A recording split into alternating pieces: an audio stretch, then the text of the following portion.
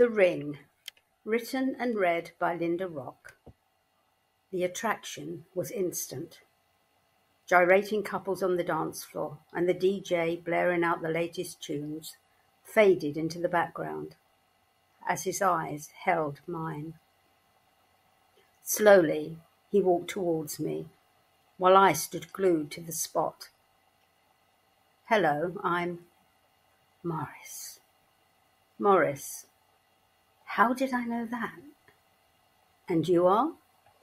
Audrey. Yes. It was as if he knew. Taking my arm, he led me towards the bar. What's your pleasure? Something told me he already knew that too. Let me guess, he smiled. A dry martini. Very dry. The next few hours raised more questions than answers. We were strangers, but it didn't feel that way at all.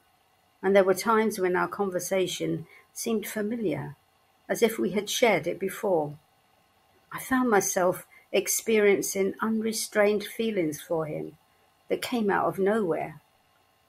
I have something for you, he said, reaching inside his pocket and taking out a small gold ring. Handing it to me, his voice took on a sense of urgency. Read the inscription.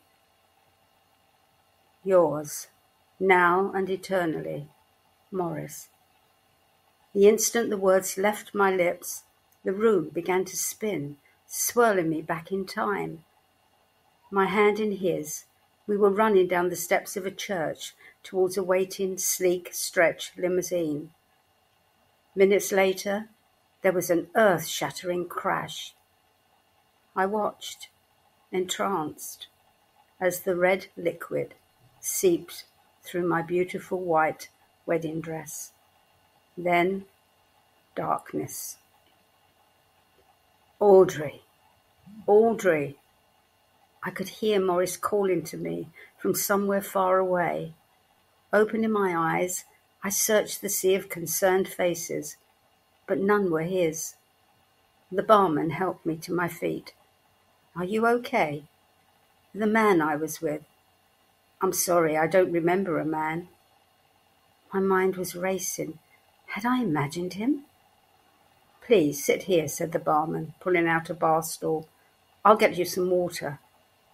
It was then I noticed the ring on my finger. Instantly, Maurice's voice once again filled the air. I lost you once. I won't lose you again. The ring will bring you back to me. But how? I cried. Read the inscription.